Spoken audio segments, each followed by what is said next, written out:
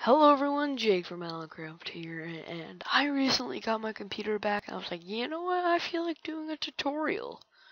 So I'm going to do a tutorial on how to make a Steampipe server for any game you want.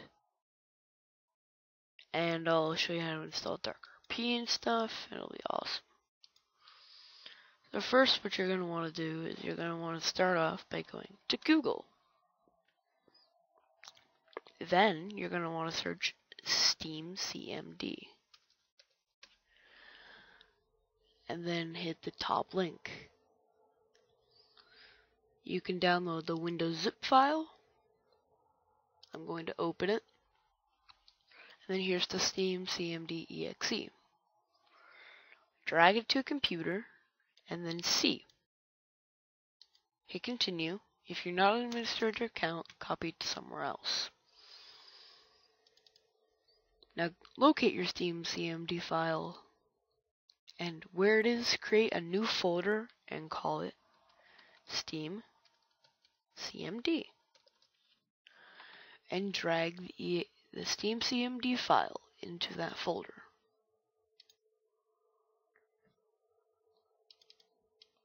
Now you're going to have to run it. So it'll download all of its contents. As you can see, you might want to put it in a folder so it doesn't make it messy. Okay, I guess my Steam keeps fuck you. Go away. Okay. Steam, do your thing. I will try to debug this. This doesn't usually happen. Okay, so it turns out that I didn't have it in a folder that I had permission to, and I gotta give permission to C. So I put it in a folder on my desktop, Steam CMD, and I can start it up perfectly from here. I'll just log in really quick.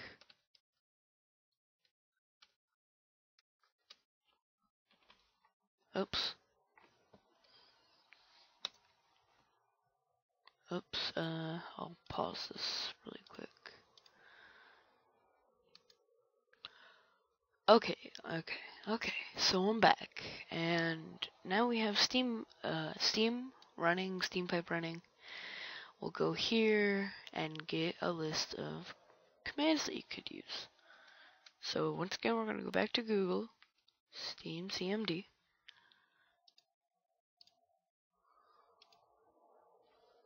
And now you should be able to see a list of commands. Come on. Load. No, I'll just copy the link. Oh, okay. There we go. So now we've logged in, and you're going to want to log out of the regular Steam client. Now you're going to want to install an app. So go to your desktop or wherever you want to create the server, as long as you have permission to it. Create a new folder called server. No, HL server. And then in Steam, we'll type in force_install_dir. And then put your path to it. Users, owner, desktop, HL server.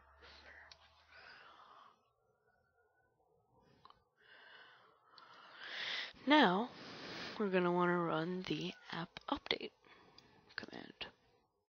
And to get all of the application IDs, I'll put a link to this in the description here. You're going to want to get them here, but make sure not to install the client versions, because that will mess up your server. see, we're gonna have to click on server files. Here we go. Here's all the things that we want. So if you want to make a Left 4 Dead server, you're gonna want to put 560 or whatever you want to make. In my case, I kind of want to make a Gmod server. Where is it? G. Hang on, let me find Gmod really quick. Here we go, 4020. So we're gonna type app underscore update 4020. And now, failed to install app, no subscription. Okay, I guess I don't own Gmod on that account. So we'll install a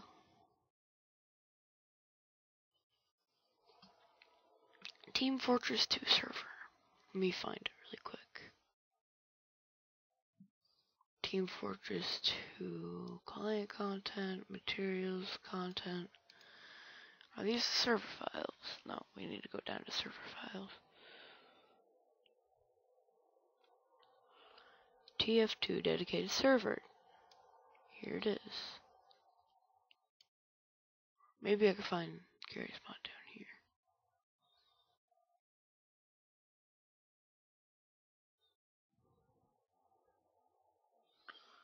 I don't think I'm gonna be able to find it. Nope, can't find it. So it's 232250. Oops. Let's bring this up. And it's app underscore update 232250 if you want to do a Team Fortress 2 server. Make sure you're getting the server files right here. And make sure it says that, and then you choose from under it. But not here, because these are demos. Just in this list between 90 and 244310. In this list right here. Choose the one for your operating system or the one that you want, because Half-Life dedicated server for Linux, and then there's Half-Life dedicated server for Windows. Not on all games. So now it's going to install it. What account am I signed into? I know I own that game. Fine, 222860.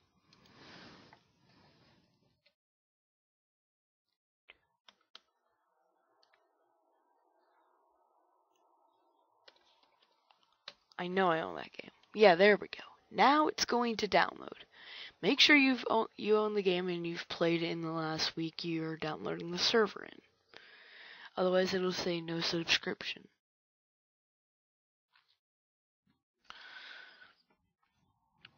So yeah, I'll be back once it's done. Okay, we're back, guys. It finished installing, took about an hour. Now if we go into our HL server folder, we should have this thing called srcds. Now what we're going to want to do is we're going to want to send it to desktop, create shortcut.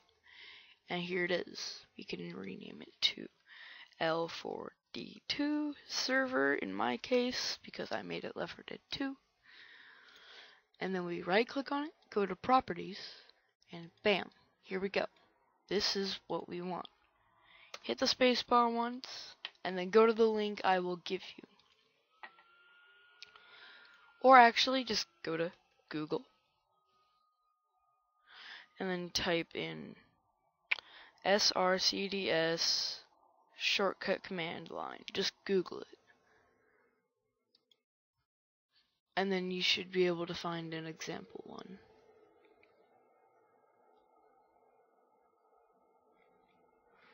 like right here. Just get this one as an example.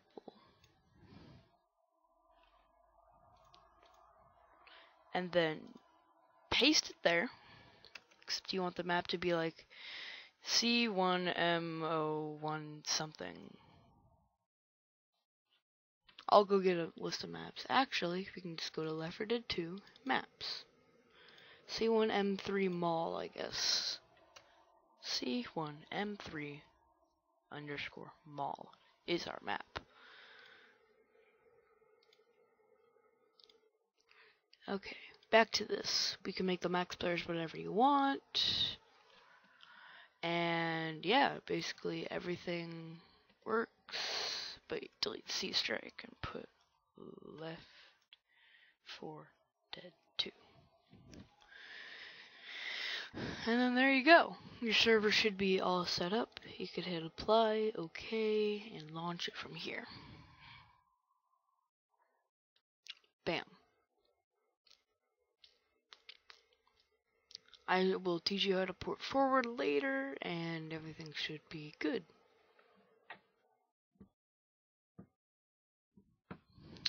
So we'll do a test in a minute. Bam, the server's up. Now I'm gonna pause, get left. Oh. To quit out of that, you type in quit. I don't have L4D2 downloaded right now, but bam. We have a server set up. Thank you for watching, and goodbye.